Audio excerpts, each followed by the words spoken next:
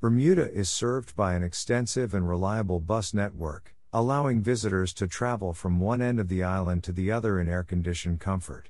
Fares are based on a zone system. The further you travel, the more you pay. Bus stops are marked with painted poles. Blue poles are for buses heading out from Hamilton, while pink poles are for buses heading into Hamilton. In Hamilton, you can buy books of bus tickets at a discount.